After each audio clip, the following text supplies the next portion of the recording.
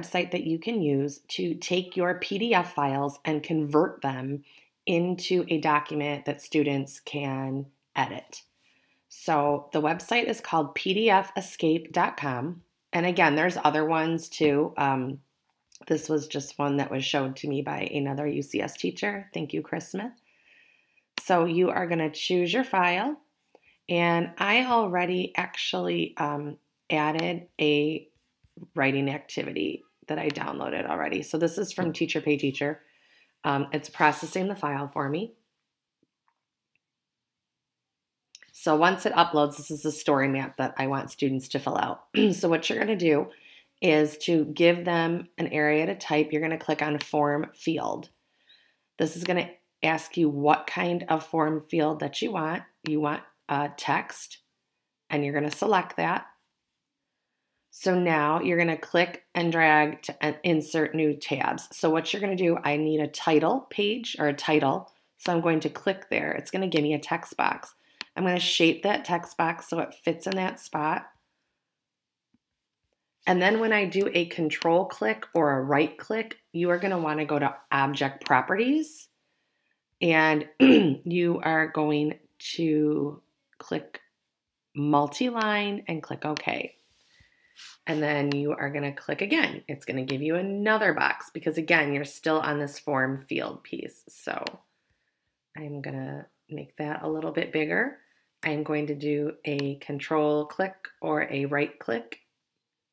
Click on Object Properties, Multi-line, OK. And I'm going to go through and do this for every box. Now remember, in some you're going to want your boxes bigger if they're going to have to write something in there that's a little bit longer.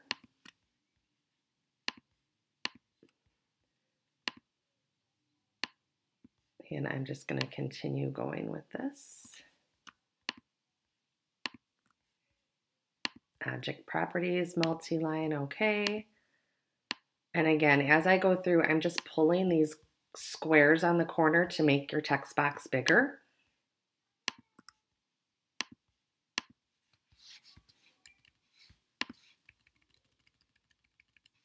And you could keep going down. I'm going to stop right here just so you can see what the difference is. When you are done with this, you are going to click on this green arrow on the left-hand side. It says Save and Download PDF. So I am going to download it. For me, it is showing up on the bottom left of my screen. It might be different depending on what kind of computer you're on.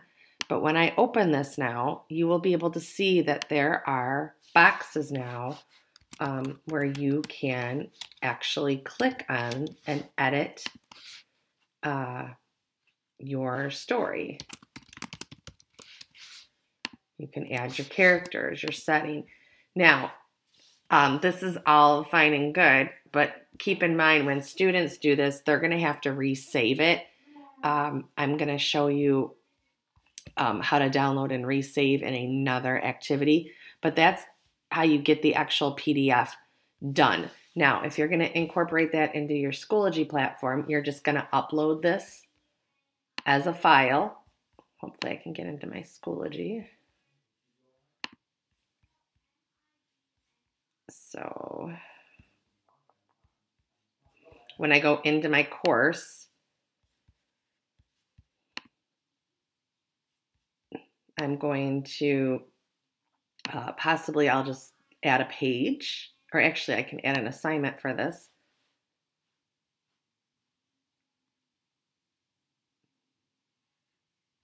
And then for the Minecraft writing assignment, I can add my directions in there like I normally would. And then where it says file, you are going to attach the file. So I resaved this Minecraft pop-up activity. Let's see.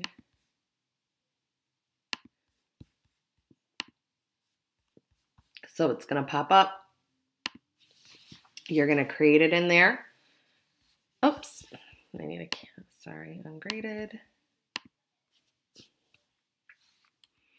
And then it is going to show up.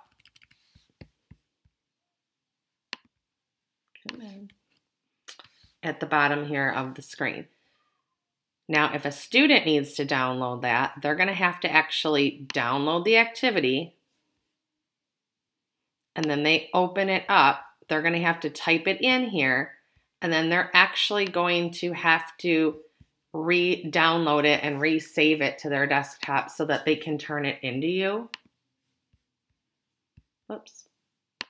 So when a student needs to do that, they can go into the submit button and submit it, but they're going to have to attach the file. So that's a little bit of a learning curve for your students. It's not doable, but it's just for your little guys that might be a little bit trickier than just clicking on it and opening it and typing in the answers. They're going to have to save it, and then they're going to have to resubmit it to you. So I hope that helps to give you some kind of an overview of how to use PDF Escape and to edit your PDF documents.